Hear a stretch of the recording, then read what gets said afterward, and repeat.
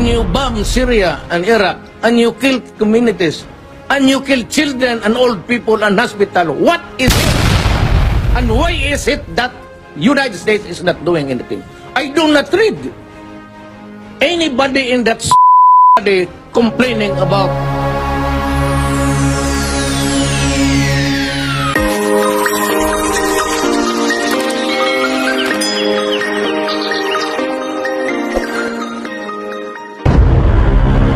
Mr. President, at the risk of being shot down, the numbers of people who have been killed on the streets of the Philippines since you came to power 6 weeks ago have risen to around 1,000.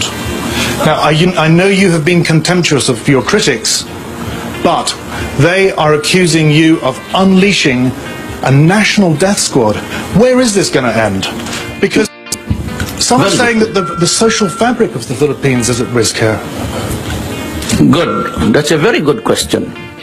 Because the other past, in the distant past, no police was ever willing to really work and risk his life.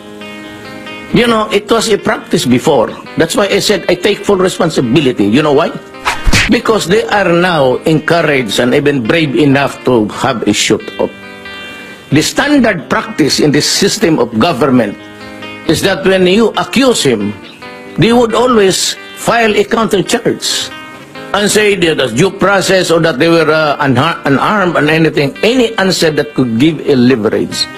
And ordinarily, and you can check this out, in the courts, they have to use that leverage against the poor policeman.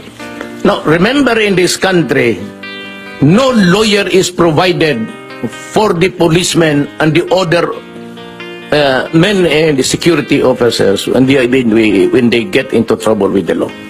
They are left at the mercy on their own. That was the policy before, and in the previous ones, they are left behind. So when I was mayor, I told them, go ahead, do your duty. But if you feel that you're in carrying out your duty, you will get killed. My God, shoot him first. And they were protected here, and there were cases filed, and I provided the lawyer. And for the time that they are suspended, that is why they are afraid. They face charges in court, then at the same time, when they are accused, they lose the job because they are suspended.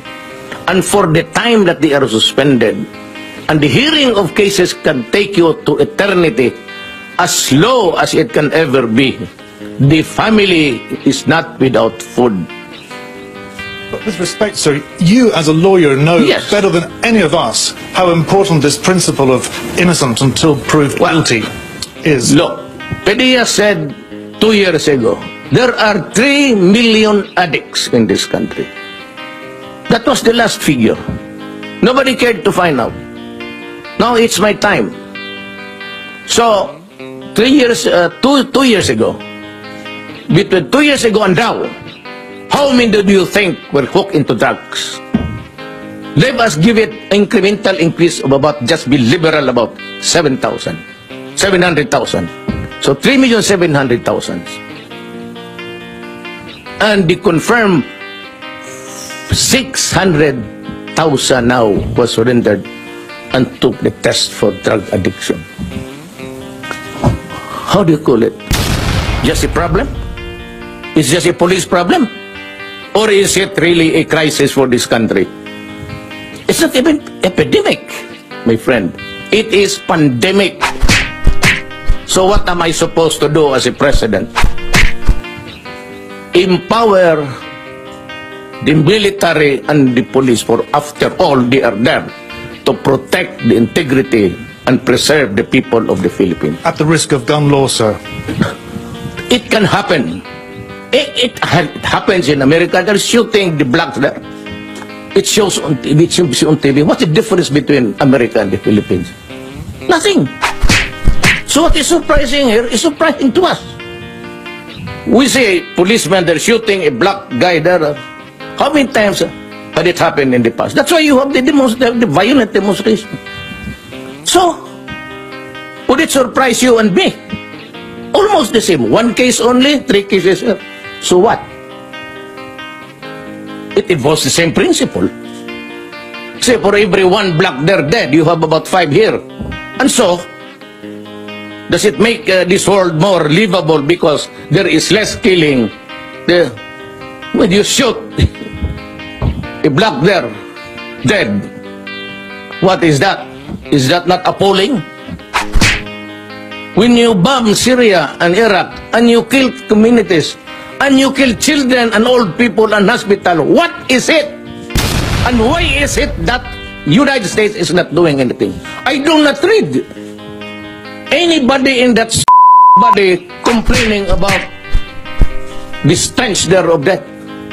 Look at the iconic boy that was taken out from the rubble. And he was made to sit in the ambulance, and we saw it. So what's the difference? Life of the criminal, or maybe he was really rubbed out? We cannot discount it.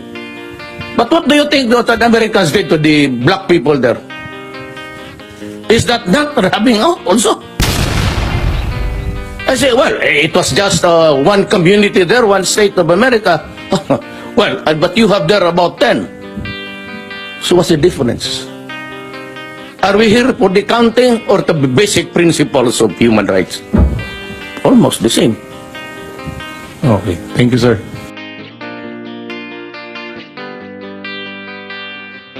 Thank you, President Rodrigo Roa Dutertet, for 6 years in service for the Filipino people. Your true service will remain in the hearts of everyone. May God bless you.